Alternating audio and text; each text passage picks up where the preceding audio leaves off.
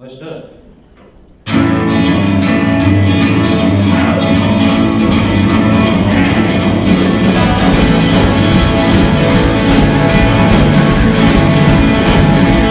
Well, I'm sitting here wanting to put a matchbox over my clothes.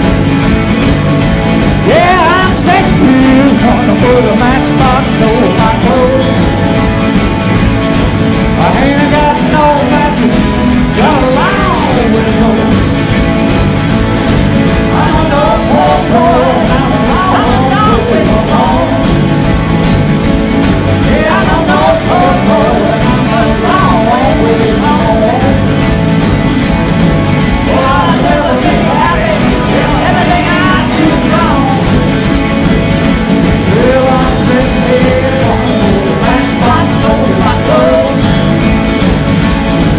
I'm sitting here walking with a matchbox over my clothes. I ain't got no matches, but I still got a long way to go. Hey,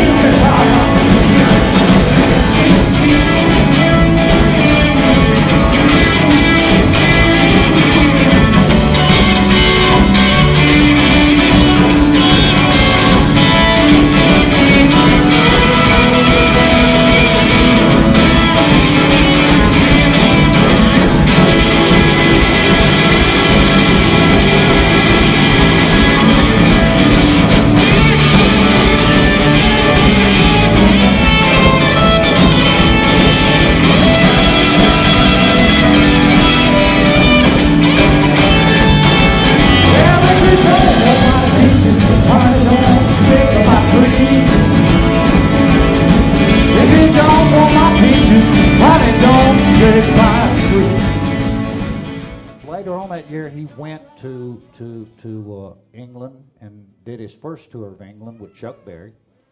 And at the latter part of the tour, the promoter came up to him and said, "Carl, you need to stay an extra few days if you would." And he said, "Man, I want to go home. I've been over here for 3 weeks. And I'm ready to go home." He said, "I think you might want to do this."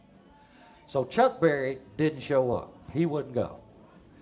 And Daddy said the car came to the hotel to pick him up. He said, "I didn't have any idea where I was going."